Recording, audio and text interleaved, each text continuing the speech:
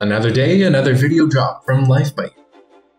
Relatively recently, Life by You released a video on how to manage households, and today I want to dive right into it and share my analysis.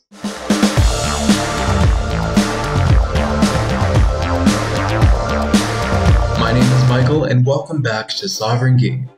We got another exciting video to watch straight from Life by You, and I want to take the time to really focus on the gameplay with households. So let's begin and watch the trailer and speculate.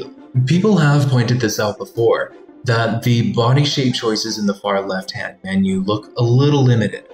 I think that this is due to the fact that we are in the household creator and not the human creator, where we have seen more sliders for human creation. But let's continue watching.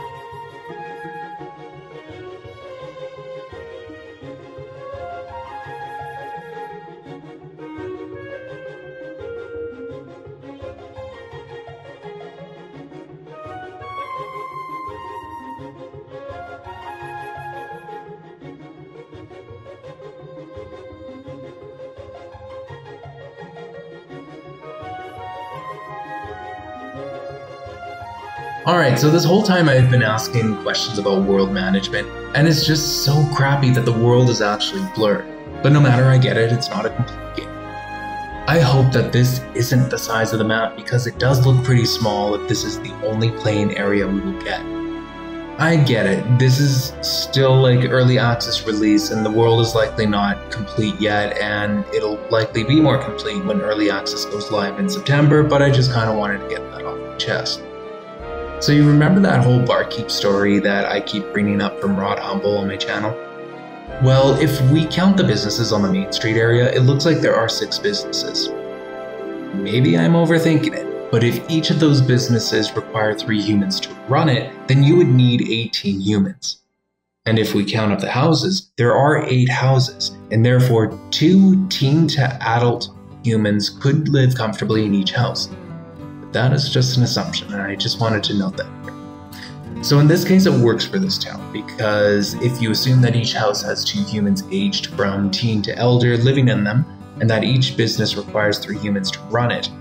But I have to question, like, what is the likelihood that this world has more than enough houses required for the community lots to function? I feel like we were shown a balanced world already, which gives me hope that managing populations on a macro scale was considered during the development of Life by You. Also, I want to point out that these 6 businesses could likely still hire more Life by You humans. I was only assuming that they needed 3 humans to run a fully functioning business. And I also wanted to point out that it looks like each house only has 5 slots for humans. And I just wanted to remind you that Life by You has already confirmed that you can have more than 5 humans in your household.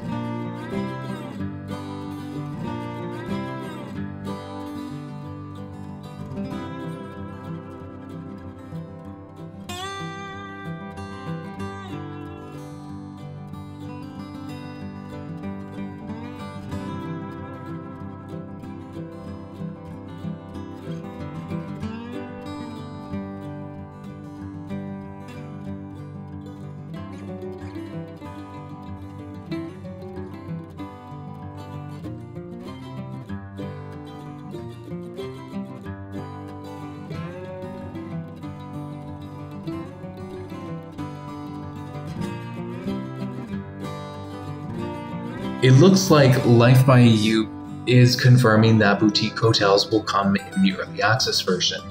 A couple of weeks ago, I did ask the video game developers themselves on the YouTube video about this kind of a function, and they actually did confirm that the boutique hotels and the guests that stay with them will actually be unhoused Life by You humans.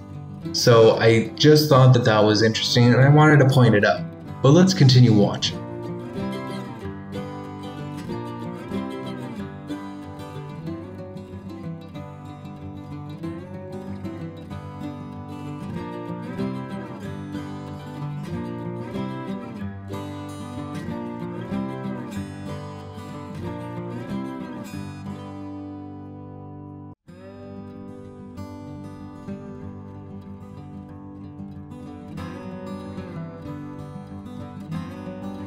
Being able to jump between multiple households at the same time is definitely a game changer. Gone are the days where you need a loading screen in between switching to different households. I think that this feature will really allow us a lot of freedom. And when I think about concepts like apartment living, this feature would actually make it super easy to just switch between households. Now remember, apartment or multi-housing lots haven't been confirmed in Life by You yet, or ever. We'll see. But these capabilities to switch households on the fly will really go to help make it that much more easier if and when Life by You decides to implement this feature of apartment living. I'm hoping that it will be released in the base game for those pesky population management gameplay aspects I've been talking about this whole time, but I digress. Even if apartments don't make it into the base game, Paradox and the team have set themselves up an excellent foundation to grow their franchise from and to make those features easily accessible. It was a lesson that EA most definitely missed during the development of The Sims 4. All in all, I feel that household management is very easy to accomplish in the game as it is being shown to us. I know that, at least in The Sims 3, it can get complicated if you're moving Sims around. So to me, this looks like they really put a lot of time and effort into making household management an easy task to accomplish as you edit your worlds. But I want to hear what you have to think. What aspects of this video has got you the most excited? Do you think that easily managing households will add to your playing experience? What do you think of being able to add cars and jobs directly into the household creator tool? How will you plan to use the household creator tool as we know it today? So until next time, I just want to thank you again for watching, and I hope you have yourself a wonderful day.